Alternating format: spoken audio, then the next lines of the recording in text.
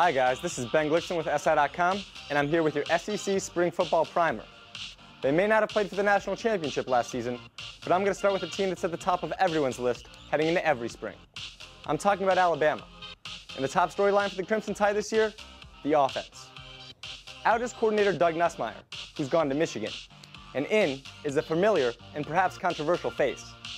Nick Saban has brought on Lane Kiffin to run the offense, and he has no shortage of issues to address. That starts at quarterback, where A.J. McCarron, who's been the face of the Tide for each of the last 3 seasons, is gone to the NFL.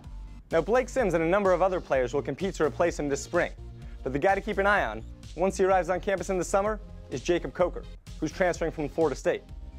The other storyline to keep an eye on with this Alabama team is running back. Sophomore Derrick Henry, who broke out in the Sugar Bowl, will look to take on a bigger role, but he'll split time with T.J. Yeldon. No matter who's getting the majority of the carries, Alabama should be one of the top teams in the SEC heading into the fall. The next program I want to talk about might not be, and they're coming off one of the most disastrous seasons in recent history. I'm talking about Florida, which finished 4-8 in 2013, where basically everything went wrong. People got hurt, and Will Muschamp is squarely on the hot seat heading into 2014. Now, there's a couple of things to keep an eye on here, but I mainly want to focus on the offense, as the Gators have a new offensive coordinator, Kurt Roper, who came over from Duke during the winter. Now, Roper will look to make major changes to an offense that was literally running into itself last year. But one of the biggest question marks is at quarterback.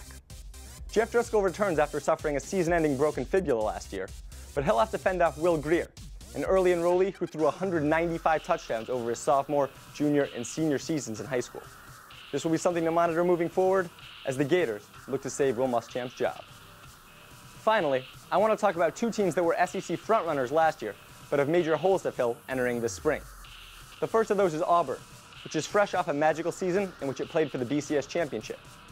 Now, Auburn returns a bunch of key pieces, including quarterback Nick Marshall, but the biggest holes to fill, running back Trey Mason, who was invited to the Heisman ceremony last year, and offensive lineman Greg Robinson, who should be an early NFL draft pick.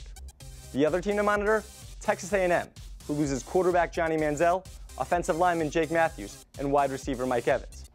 At quarterback, the Aggies have 2 top options, early enrollee Kyle Allen and returning redshirt freshman Kenny Hill. Look for one of those guys to try to separate himself in spring practice. It seems college football these days begins and ends with the SEC, and spring practice is no different.